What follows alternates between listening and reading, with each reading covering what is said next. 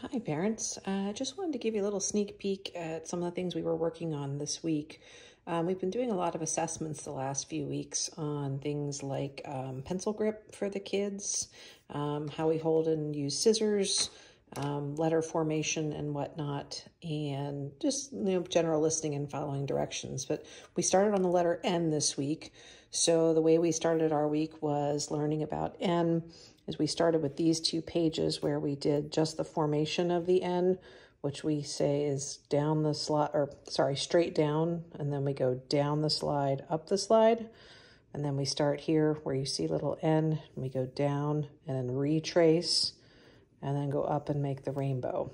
So once we did this, then we did 4 of them as practice. I did these individually. We're not ready to start this as a group yet. It's easier to do it one-on-one until we kind of get the hang of this process.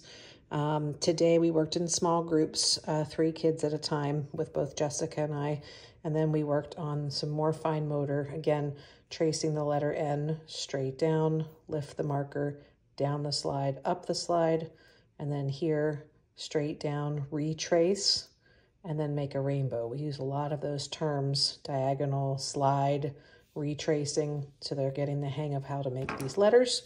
And then there's a fine motor practice, so it always starts at the top. When your kids are making letters, capitals and small, they should always be starting those letters at the top of the page, top of the line. Okay, so we do the tracing like this, and then we're down here, again, straight down the slide, up the slide. We're practicing, and then tracing again, and then practicing a few ends of our own. Same with lowercase, tracing each one, that repetitive motion, one after the other, and then tracing, and then trying a few of our own. Size-wise, it's not unusual for them to go up a little bit. That's a very hard space to get those letters into as we're learning. And then we were using clues about the pictures and giving them specific directions. Put an X on something you can write in, circle something you can catch a bug in, and different things like that. So this week, you'll start seeing these come home. They can use these at home. They don't need to come back to us, but if you'd like some extra practice, those fine motor skills. So teaching the children how to do a pencil grip, which is basically, excuse me one second, let me get the lid off of this. It doesn't want to come off. Hang on, let me grab a different one. Okay, so when they're holding the pencil grip, is getting that pinch like that. We have a lot of kids that are holding in a fist grip still, some even a fist grip like this. So if you see your child doing that, you want to switch them around. Make sure they're holding low enough to get a good grip, but not too low that they have their fingers in the marker.